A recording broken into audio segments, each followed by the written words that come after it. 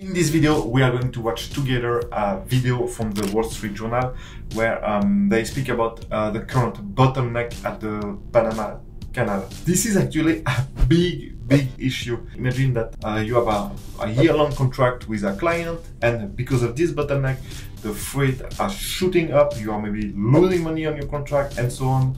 And also, overall, I think the Panama Canal has like more than 10,000 transits a year, something like this.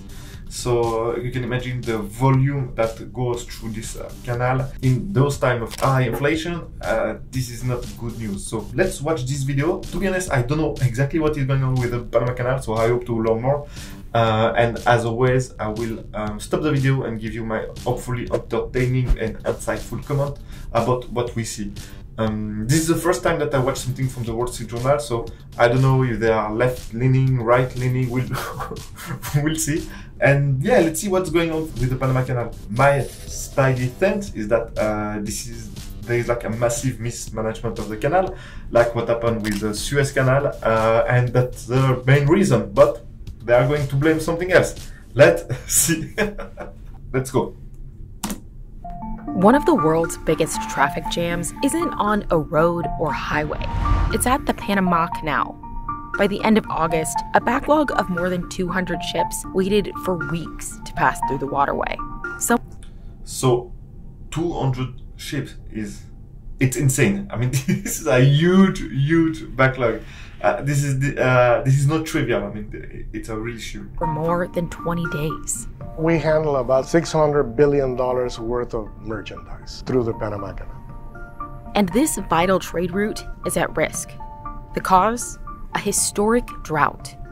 The delays are rippling through the global economy as lower water levels cut into shipping times and bottom lines. Here's how the Panama Canal is adapting to a drier planet. Okay, so first of all, we start right into the climate change thing, okay?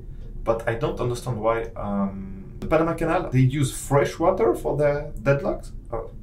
Let's see, I don't get it. And what those changes mean for the global supply chains and industries that depend on it. When the Panama Canal first opened in 1914, it was a game changer for the shipping industry. A little job connecting the Atlantic and Pacific. For the first time, cargo ships could save about 5 days traveling between the Atlantic and Pacific, bypassing this treacherous journey around the tip of South America. By connecting two oceans, countries with vast distances between them could now compete in global trade. But as the canal runs out of water, canal operators like Rigoarte Vasquez are scrambling to protect the route. Vasquez is the head administrator for the Panama Canal Authority, which maintains and operates the waterway. We handle about 55% of all containers that go to the United States from Asia. Yeah, so this is huge. Like half of the trade from US to Asia goes to the Panama Canal. And I mean, you can easily understand if it comes from Asia, then and it goes to the east coast of the US, and of course it goes through the Panama. We do that in about 13,000 transits per year in regular times. Ships like this one are elevated to about 85 feet above sea level through a system of locks, and then lowered down on the other end. Every time a ship passes through, as much as 120 million gallons of water are lost to the sea.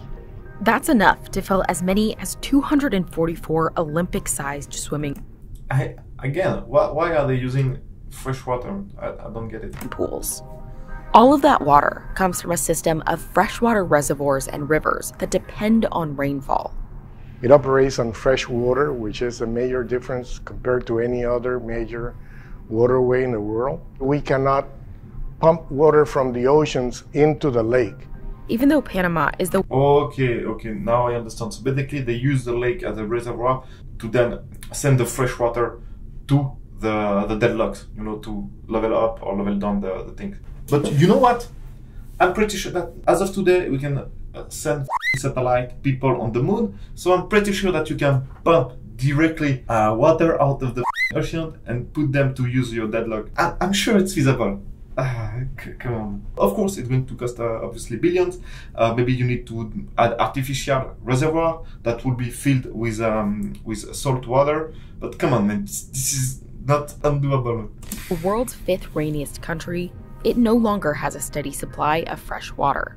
Over the last 20 years, there is a downward trend in water precipitation. We were 89 feet over sea level. Nowadays, we are 79 feet over sea level. So that is a 10 feet reduction on the lake level in a relatively sizable lake. Lower water levels are a problem for cargo ships that sometimes carry as many as 16,000 containers at a time. If ships are too heavy, they risk getting trapped in the canal. We have to introduce draft restrictions, which imposes that every vessel has to come lighter or with less cargo in order to sail through the Panama Canal. A ship's draft limit is the minimum depth of water a vessel can safely navigate. This decides how much cargo a vessel can carry without getting stuck. As drought conditions worsened over the summer, the waterway reduced its draft limit from 50 feet to 44. For a container vessel, on the average, every feet of draft represents about 300 to 350 containers. Since May, large container vessels, like this one, have had to reduce cargo loads by as much as 25%. That of course means that we can offer less capacity to our customers as a result of this.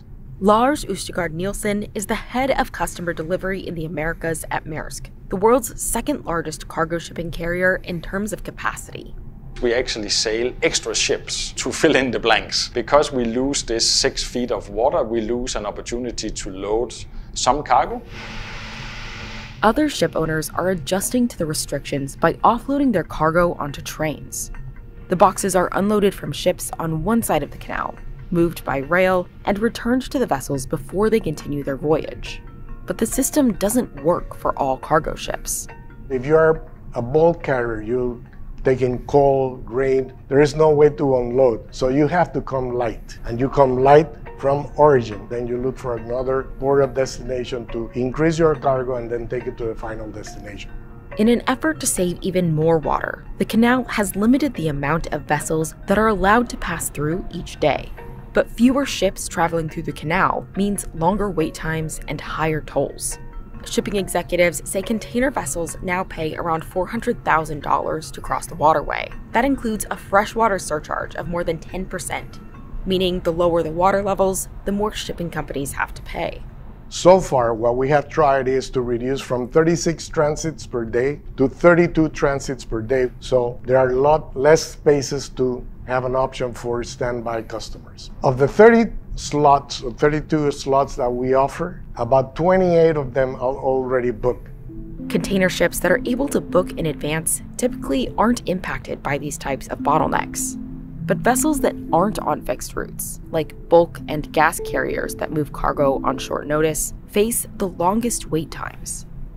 Yeah, so basically what they explain is like for the big container ship, we know their route. Like every like there's 2 vessels per week that do that route. So basically MSC, Maersk, CMA, all the big ship container shippers, they can just book the route because they know they will have demand for that.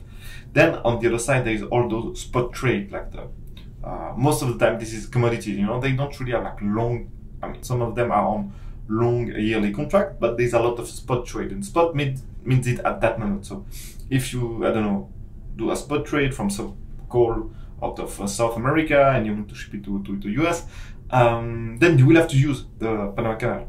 But as he explained, there's less spot for those type of cargo, so that means that they have to wait. But once waiting, this is huge.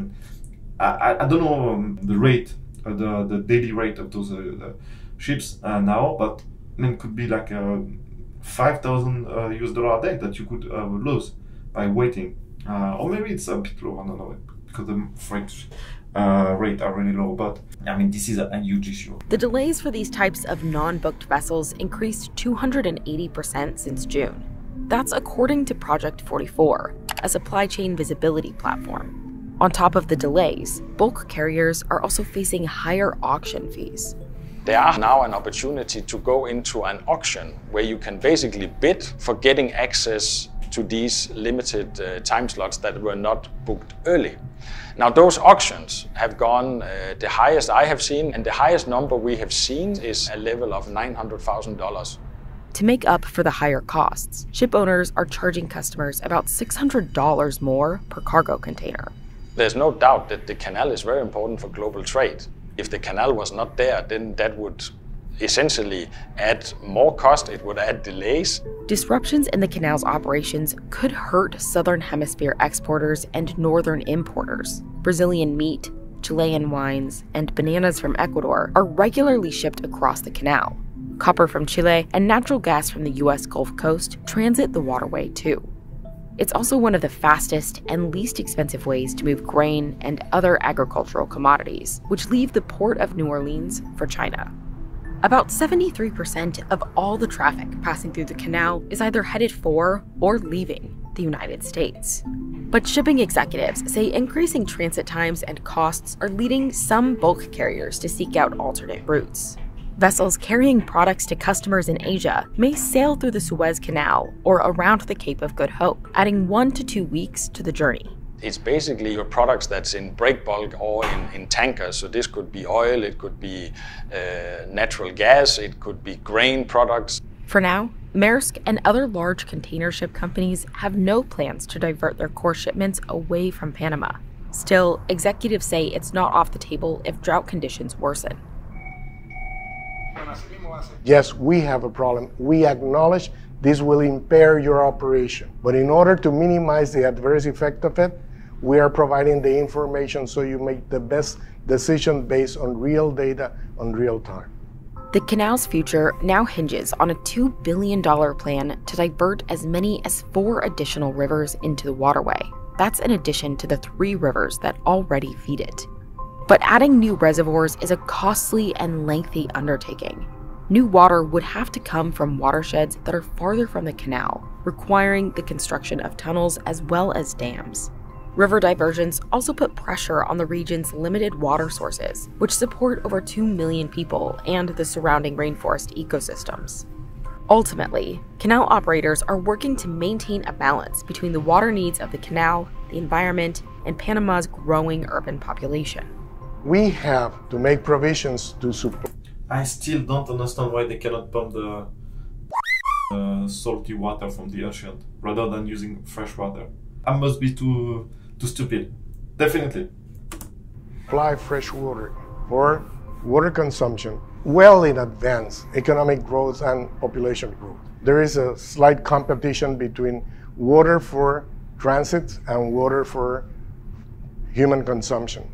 The Panama Canal Authority is also investing in new infrastructure outside of the waterway. We are thinking about roads, we are thinking about storage facilities, we are thinking about complementary services to be provided for cargoes that can wait in Panama to find the final destination. These changes were meant to be carried out over 25 years, but administrators say drought and changing weather patterns has cut that timeline down to 10. Canal operators see this crisis as an opportunity to fast-track critical infrastructure build-outs. The opportunity is now because there is a high level of awareness of the situation. People have a sense of what the value of not having fresh water means. Okay, so that was quite actually a good small documentary. I like it, but I think, I don't know Panama, the situation in Panama, but it's always like, the problem is always political. And the fact that they use like fresh water to pump this, I mean, it makes no sense. Yeah, so I think that was a very, very good mini documentary about what is going on in the Panama Canal. And I think what is more likely to carry on, because I mean, drought will not stop. And I don't think that we'll find a solution quickly in Panama. So, yeah. What do you think about the situation? Have you been impacted by that? Because honestly, I don't really trade with the US, so for me, I mean, I didn't really know about it before watching it. So yeah, let me know, guys. Ciao.